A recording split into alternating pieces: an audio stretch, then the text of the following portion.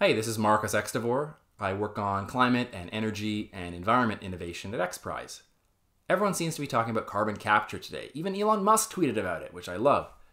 I saw in a lot of the chat and comment people were saying, well, what is carbon capture? Carbon capture is a way to fight climate change. It's a way to prevent our CO2 emissions from getting out into the atmosphere and into the oceans.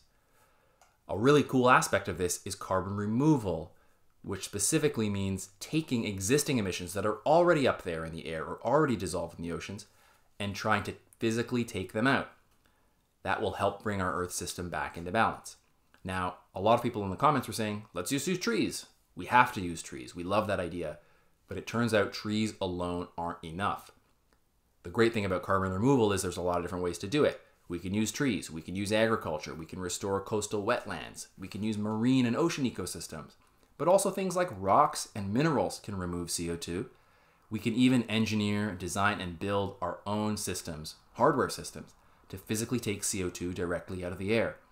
We have to turn off our CO2 emissions, and we have to capture some of them.